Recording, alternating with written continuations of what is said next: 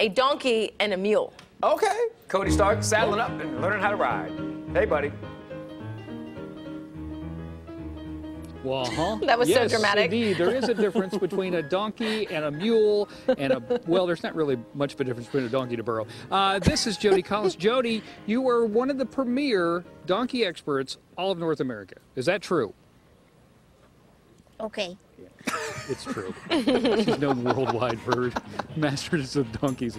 Okay, so could you explain the difference between donkeys and mules? Pretend like I don't know.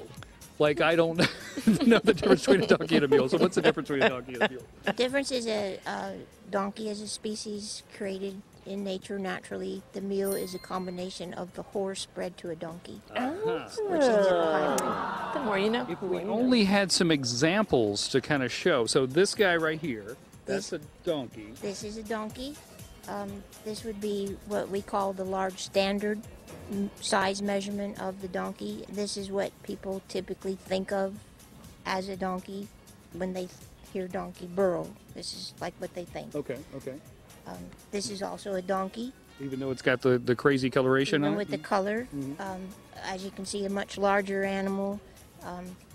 Something people don't assume happens is that the donkeys can be very large animals, including Like that one. as large as a big horse. Yeah, that one's huge. Yes, and these are your mammoths. They call them mammoth donkeys. It's all based on size measurement anymore. In the beginning of American history with our donkeys, there were some very specific mammoth pedigrees. We've kind of mucked them up a little bit where it's not so true anymore. Now it just gets down to our measurements. Anything under 14 hands will be our standards. Over 14 hands will Okay, be our so mammoth. these guys are donkeys, and that would be a mule over there then, right? This is a mule. This is a colorful mule because she was bred to a colored mare called the Appaloosa.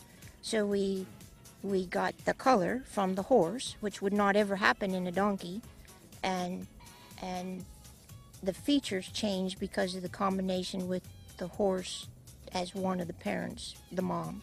So if you notice, the face is very typey, we call it, just a cleaner, less bone, nice horse look to it.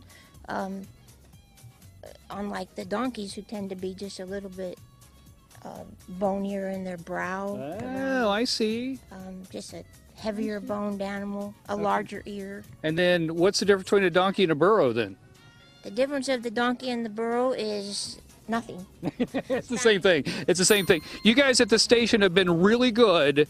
So since you've been so good, we're going to show you a donkey. Oh. I'm telling you, it's the cutest thing you've ever seen in your whole entire life. Okay, but you're breaking up. It's so worth it. There he is right there. And Jody, what did we name him? This morning we officially christened him Cody. Yay! It's Cody the baby donkey.